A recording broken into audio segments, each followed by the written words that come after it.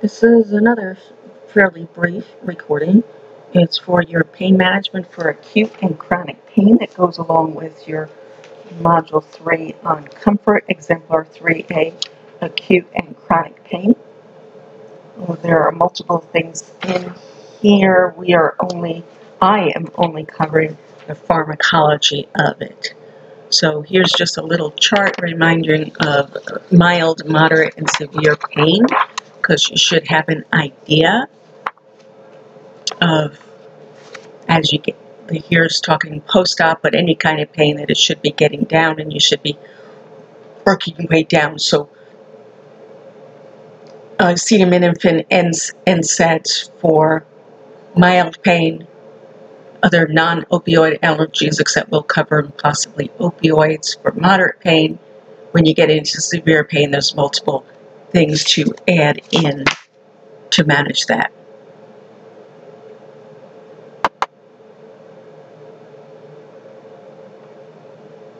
So, like I said, there's prescriptions, over-the-counter NSAIDs and acetaminophen, antidepressants, topical analgesics, and anticonvulsants all can be used in combination for pain management. Just, again, I'm not doing the med-surg,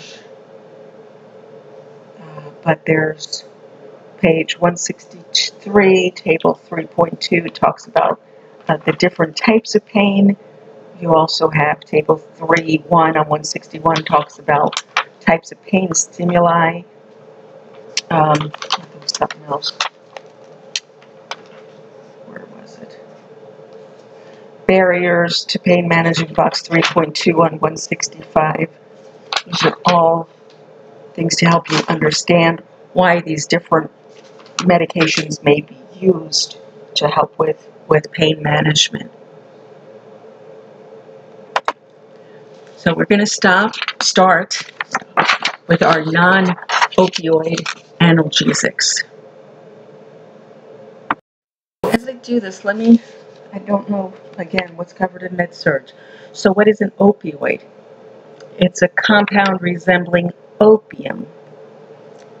Opium is a natural occurring plant, so they have opioids that are made from that or artificially made. And they act on the opioid receptors in the central nervous system to produce a morphine-like effect. So first we're starting on the non-opioid analgesics, and when we get to opioid, we'll talk about the morphine equivalent, and that's why. So anyway, these are non-opioids, non-narcotics. So just a quick review, which I'm sure you already covered and probably covered also in pathophysiology, the inflammatory cascade, the phospholipids, you have your arachidonic acid. So this is where arachidonic acid, an inflammatory response, why the cyclooxygenase, when we start talking about COX inhibitors, inflammatory things, blocking this arachidonic acid. So the reason I did this, it increases sensitization, inflammation, dilatation, so you will understand why drugs work. Okay, this is another slide about the same thing in a different platform, whichever works better for you. So these medications we will talk about are COX-1 and COX-2 on the next slide when we talk about non-steroidals, because they will work on COX-1 or COX-2, or non-specific where they're working on both. So you see that you have your COX-1 inhibitors in your stomach, intestines, kidney, and platelets. They're very protective. Mucosal protective, renal blood flow, and hemostasis. So when you talk about ibuprofen and things like that, that's why they have the adverse effects they have on the stomach, on the intestines, risk in the kidney, and platelet aggregation, because that's the COX-1 that gets inhibited when we get there. Prostaglandins. Prostaglandins call inflammatory sites, macrophages, and asinocytes, inflammation, pain, and fever. So that's how they can be when they are COX-1 and COX-2, how they reduce the fever, decrease the inflammatory pain, because they're decreasing that prostaglandin synthesis in the tissue and in the central nervous system. So they decrease the sensitivity of the nerve endings and the neuroreceptor impulses that are getting sent back to the central nervous system. And part of the pain relief has to do with the inflammation, but it also blocks those nerve endings, so it works in two ways. So, non-selective, all of these are ones that work on the COX-1 and COX-2. So your COX non-selectives are diclofenac, ibuprofen, ketoprofen, aspirin, naproxen, piroxicam, which I have never given, indomethacin, mefanic acid, which I've never given. So I'd like you to focus on the diclofenac, ibuprofen, aspirin, naproxen, and indomethacin.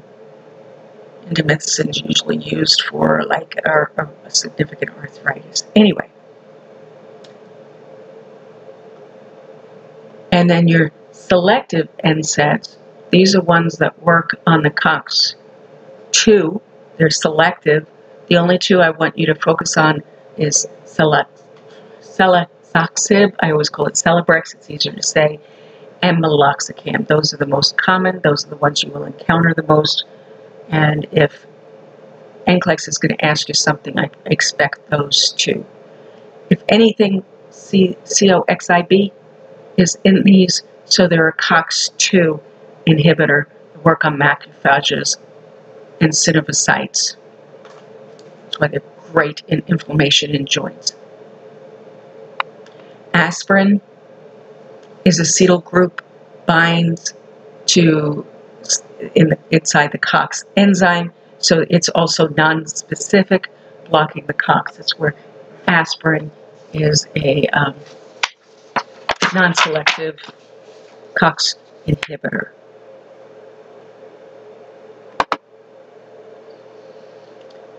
They're used for low to moderate pain and fever because they're blocking the prostaglandins. Of course, side effects, GI discomfort, nausea, increased risks of GI bleeding, and dizziness, all because of how they work. Diclofenac, indomethacin, and ketorolac all have the potential side effect of fluid retention. Remember, all of these are on your non-specific, but they cause fluid retention. Another note, your Celebrex, a black box warning with cardiac. That's where I think all the other COX-2s, as far as I know, are still off the market. And Celebrex or Celoxazib is the only one still on the market. It was off for a while because of cardiac complications, so you would not give this to somebody with a cardiac complication history, MI. This is just a good little picture on your NSAIDs. No pain, no flame, and no heat when we meet. Analgesic, anti-inflammatory, antipyretic. Take 1, 2, 3, 4. Oh, that's all I can do for one day. But depending on which one it is, whether it's once a day, some of them are once a day, some are twice every 12 hours, but they can be tough on the gut. So you want to take it with something in the stomach. Watch out for GI distress, dizziness, rash, heartburn, and occult blood in stools. So now we're going to talk a little bit about acetaminophen or Tylenol, because it doesn't quite fit anywhere. I've seen Pharm books in the past that listed under NSAIDs, and it is not an NSAID. It's in a realm all of its own. It's called paracetamol, which you're only going to see it written as acetaminophen or Tylenol. And remember, with your acetaminophen, it is in lots of the opioids, so that's part of your teaching. So acetaminophen penetrates the blood-brain barrier. It blocks the COX-3 in the brain, so it's not a COX-1 or COX-2, it blocks the 3. So formation or release of prostaglandin in the central nervous system inhibits the pyrogens, so that's where it reduces your fever and has a great antipyretic effect. And because of the release blocking the prostaglandins in the central nervous system, it also helps with pain, but not with inflammation. This is a picture about your pain gait control, which I know I saw. Where did I see it? Gait control. I know I saw that in your text somewhere where it talks about the gait control. Anyway, we're not getting into some of these over here, or got some triptans, because that's specific for migraines. But just here you have opioid receptors, which I mentioned, your opioid receptors in the brain, and that is where your opioids and your narcotics work, way up here in your brain. So the gate control theory, impulses of pain can be blocked at parts and levels of transmission. It doesn't stop the pain, it just stops the impulse of telling you you're having pain.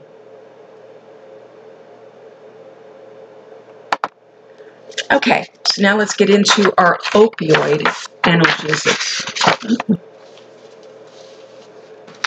Slide different here. Okay, so now your opioids are your narcotics, controlled substances, all different levels of them. You have your full opioid agonists. Remember, you're not taking opium, but they agonists. They work on that opioid receptor. The action is activate opioid receptor in the brain in the full opioid effect. Examples are codeine, fentanyl, heroin, hydrocodone, methadone, morphine, and oxycodone. These are full opioid. We're going to talk about weaker ones in a minute. Page 168 has a box 3.3, has your category of your non-opioid analgesics, where your acetaminophen is in there, and the rest are different kind of NSAIDs, which I talked about. Skip over, go down to mixed opioid, no. Your strong opioids, which we're covering here, fentanyl, hydromorphone, meperidine, I don't have on the list here. These are the ones I want you to focus on. Fentanyl, hydromorphine, which is Dilaudid, your meperidine, which is Demerol, don't see it as much. Methadone is in there. That's in a world of its own, which we'll talk about more so in mental health. For drug addiction, you got your morphine sulfate, oxycodone.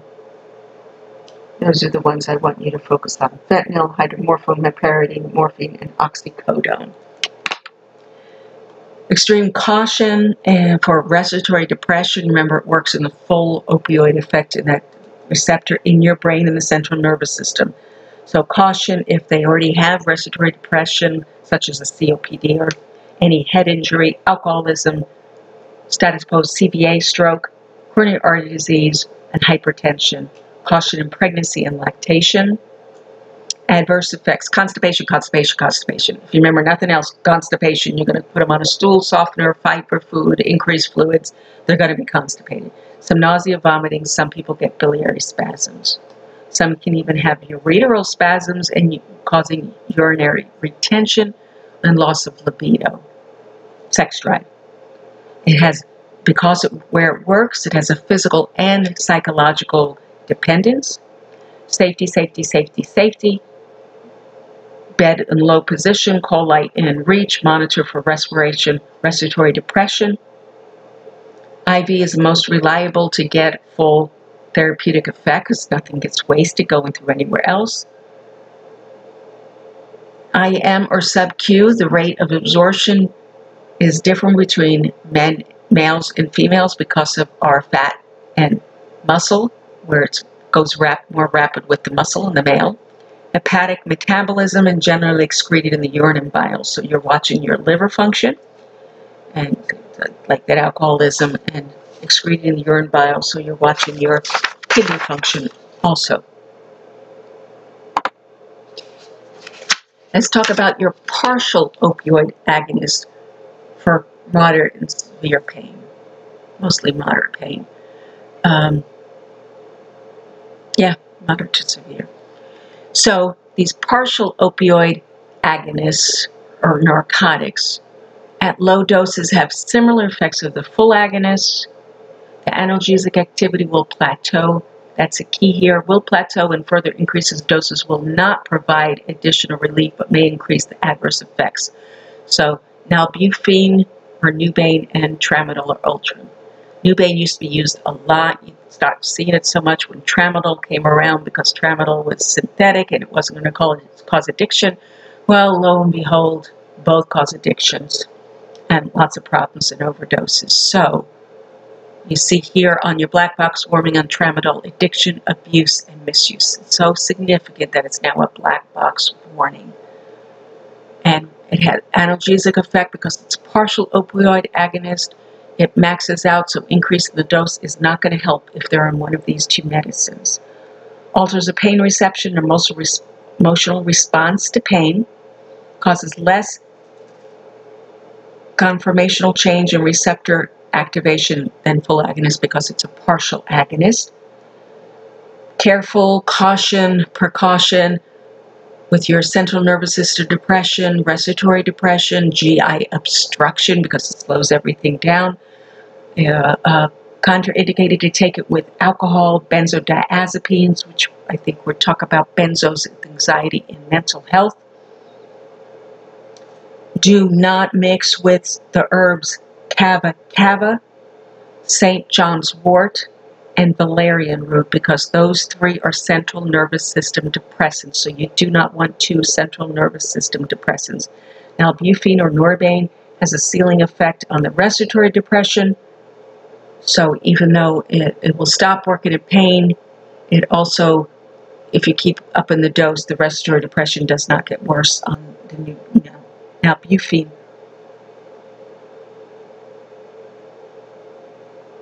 And reported to reverse respiratory depression, but not analgesia. Okay. C.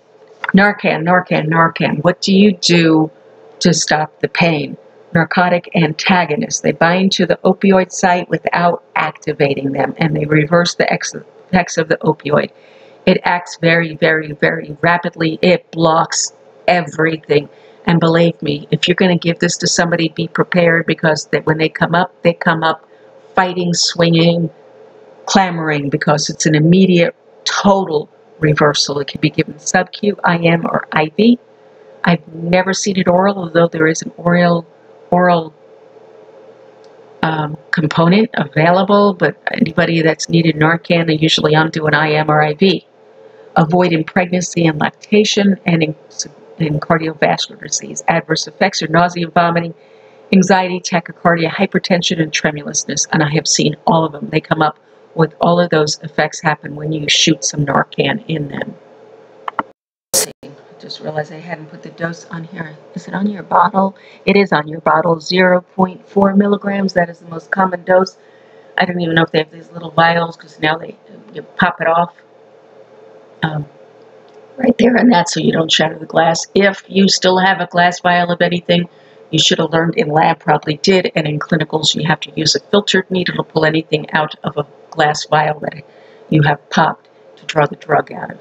And it's all over the news and billboards and everything that you can get scripts for Narcan because for drug overdoses, even people with chronic pain on these meds like hospice and things, but drug addicts, so that they can get the Narcan. They even have it on campus now because it's such a significant, or they're going to get it on campus because it's such a significant problem. Okay, before I get to the last one, let's see.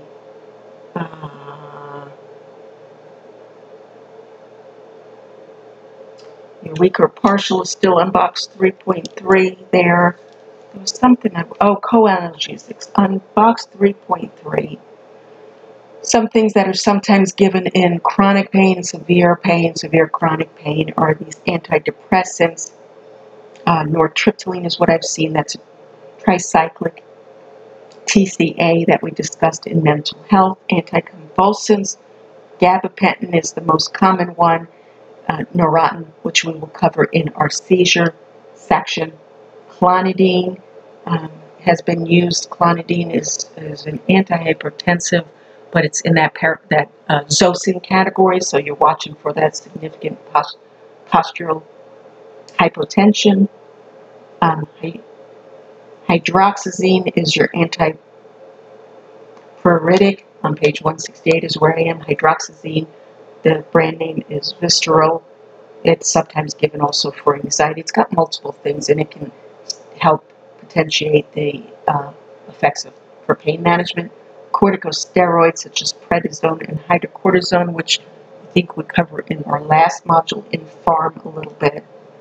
And then topical things like benzocaine and lidocaine. Oh, and what I did forget, if you go back to your